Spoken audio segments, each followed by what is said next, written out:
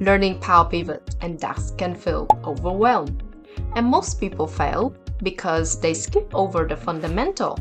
They dive straight into writing complex formula, creating dozens of extra helper columns to the point of, well, breaking Excel. Trust me, I've been there, and I'm here to tell you what really works, even when you're dealing with big data. Follow me, and by the end of this video, you will not only save yourself from frustration, but also unlock the technique that will make your data analysis faster, smarter, and much more efficient. Hi, my name is Lynn, and I'm a senior data analyst with years of experience turning chaos data into clear insights. And welcome to my channel, where I share my passion with data. If you're ready to take your analysis skills to the next level, then you're in the right place. This video is part of my Data Analytics Roadmap series, where we help Excel Bobati, a growing chain of Bobati, make sense of their messy timesheet data. In the previous video, we've set clear objectives for the analysis.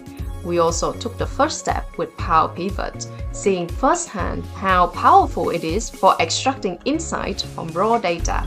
If you missed that video, I highly recommend to go back and start from the beginning, because today we're building on that foundation to take your skill even further. Back to today's video, we'll start by familiar ourselves with the real PowerPivot user interface. Then I'll walk you through the two critical concepts of DAX, calculated measure and calculated column. We will explore the difference between them and when to use each.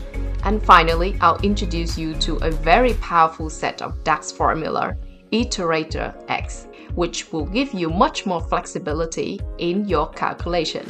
Now, before we start the session, you can download the data file using the link in the description. And since each video is built up from the last, make sure you watch the previous one to get the most out of today's session. And there's also a timeline that helps you to navigate through all the sections of the videos. Please feel free to pause, rewind the video if you need to follow along at your own pace. If you find this video helpful, please smash the like button at any time and subscribe to my channel to not miss out on any of my future data analytics episodes. Ready to take full control of your data? Let's dive into it.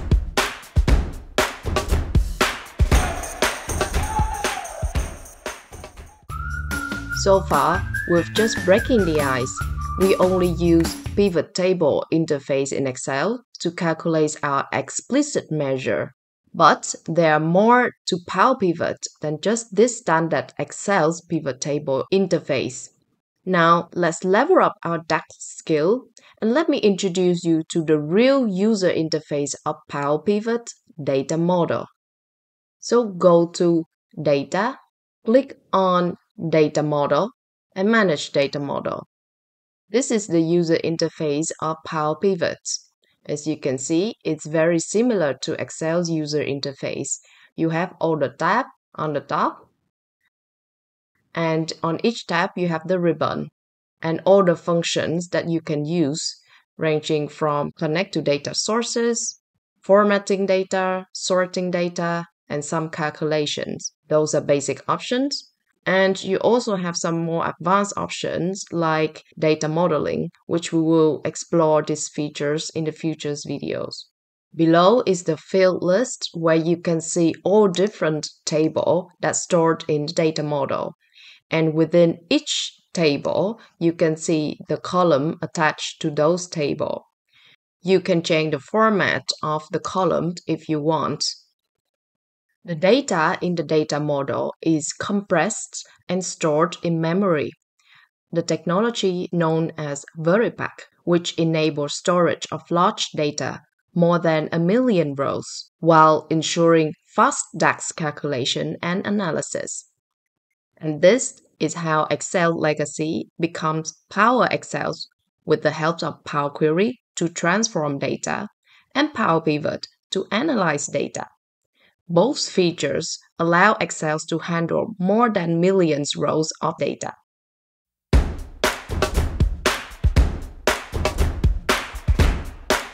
So far, we only write DAX formula in Excel's interface. But that is not the only place you can write DAX. You can also write DAX measure in this PowerPivot data model interface as well. And there are two ways you can write DAX. The first one is calculated measure, which allow you to flexibly aggregate data into a single value by performing calculation like sum, average, or count. We've already written some of these calculated measures in Excel's interface in the previous videos. Now, in this PowerPivot interface, you can write DAX calculated measure by going to Home, click on Calculation Area to activate the calculation area right here. You can write DAX formula in any cell within this calculation area. So for example, you can see here that we have some existing measure that we previously created in the Excel's interface. They are all stored here. You can expand the column to see the full view of the measure. You can see the name of the measure and the final aggregation value. Now, if you click on the calculated measure, you can see that the DAX formula bar is activated. You can expand the formula bar to have more space to write your DAX formula, just like in the formula bar in the Excel's user interface. If you write calculated measure in this data model view, the syntax is a little different. It would be the name of the measure, followed by a column equal, and followed by the DAX formula, which you use to calculate your measure. Now, the second way you can write DAX is calculated column, meaning that the DAX measure will live in a column of the table in the data model. Think of it as an extra column you created to the table using formula, just like to create a new column in an Excel table. All right, so let's try to do this. Let's say I want to calculate the age of each employee. So what I would need to do is to double click on the add column. I'll name the column as age. Once I hit enter, there's a calculated column created, and the column is highlighted in black, as you can see here. And also the formula bar is activated. Now I can write my DAX calculated formula. And as you notice, I've already specified the name here, so I don't need the semicolon equal. I only need to write my formula right here.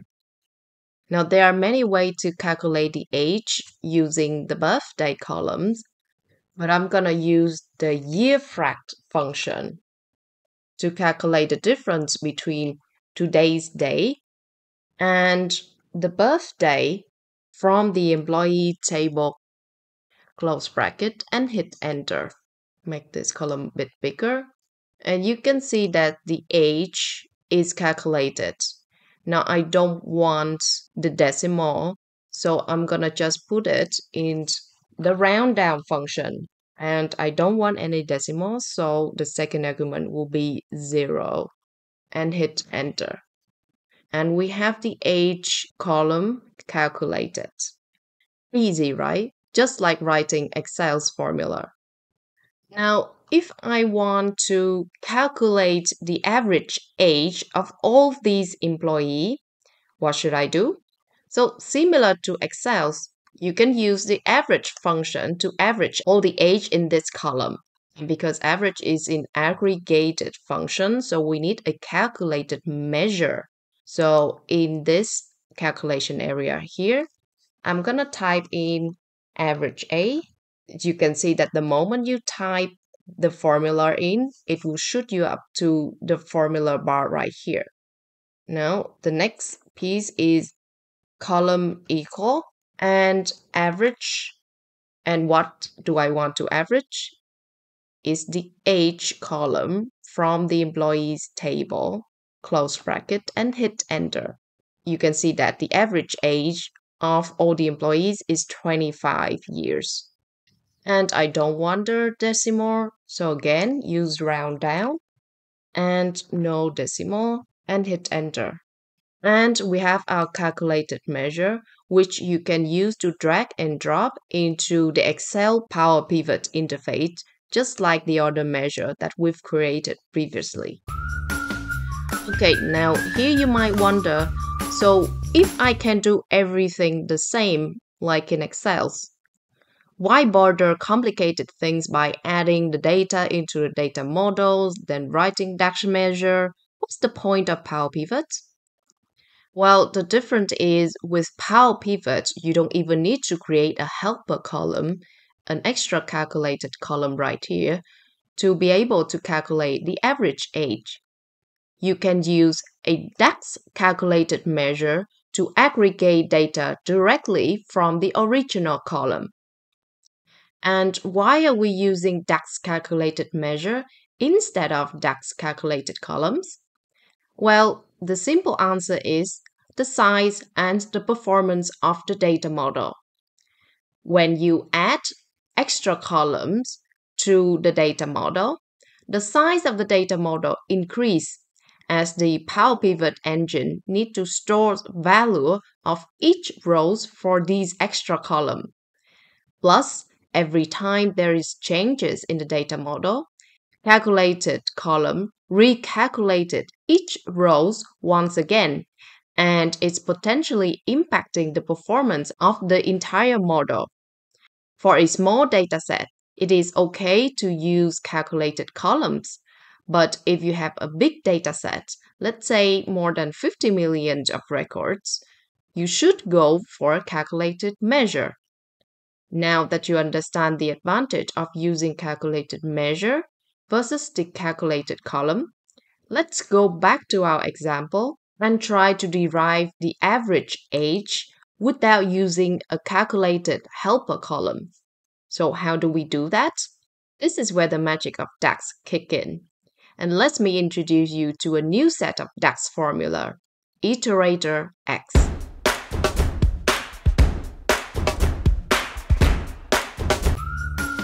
DAX Iterator X formula, like SumX or Average X, is a special type of functions in DAX used for calculating values by iterating through each rows of a table, meaning that it applies a calculation or an expression to each rows of the table and then aggregated the calculated result all together to have a final aggregated result as a single value. Sound hard to digest, right? Let's go through an example. Let's create another measure, this time using only calculated measure. So in the calculation area here, type in the name of the measure. I'm going to call it average x age, followed by the column and equal. Now for the DAX formula, we will use DAX iterator function average x. The first argument is the source table you want to iterate, and that is the employees table. The second argument is the calculation that you want to apply. We want to average the age column. So select the age column, close bracket, and hit enter. We don't want the decimals, so I'm gonna round that down. Round down, number of digits is 0. All right, so far so good. Now, we don't want our formula to go through the calculated column. We want it to derive directly from the birthday column. And we know that the age column is calculated using this formula. So I'm going to cheat a little bit and copy the formula that derived the age column and go back to my measure and replace this part with the formula. Hit enter. And I have my average age measure created. And as you can see, the result of both methods are the same. The only difference is with the X iterator, the calculated column age is created automatically at the back end of the engine. We do not need to create a physical calculated column, which will increase the size of the data model. Now, the question is, when do you use the X iterator? In simple words, when you cannot use the standard aggregation function like sum or average directly, and you need to create an extra column or even a table as an intermediary step, and then you use that intermediary result to aggregate to get to the final results. So to avoid creating all of those extra columns or even tables, we can simply use the X iterator to create the columns or table at the back end of the engine. All right, now that we have our average age measure created, let's go back to Excel and add that information to our pivot table. So simply close the pivot table window and we're right back in Excel. And as you can see here, we have the newly created calculated measure right here in the pivot field. And simply choose the pivot table you want to add the information in, drag and drop the measure to the value area, and we have our result displayed in the pivot table. Now, I do not want to see this measure store X5 and the average age, but I don't want to delete them completely from the data model.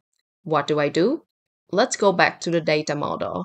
Now, in the calculation area, right-click on the measure and hide from client tool. I'll do the same for the average age. Right-click and hide from client tool. Now, if I go back to Excel, I can see that the measures are gone from the pivot fields, even though they are still exist in the data model.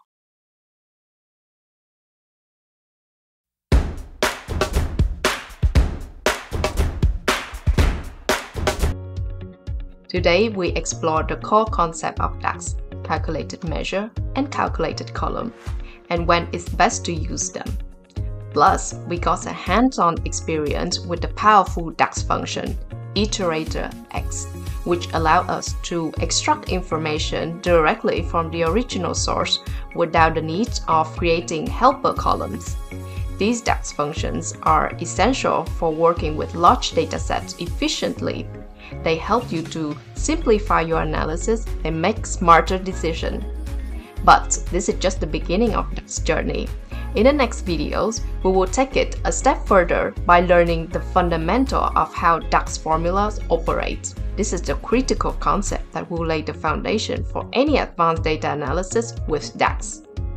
Thank you for watching. If this video helped you to get a better grasp of DAX, make sure to give us a thumbs up and share it with anyone who might be benefits. And don't forget to leave a feedback in the comment below.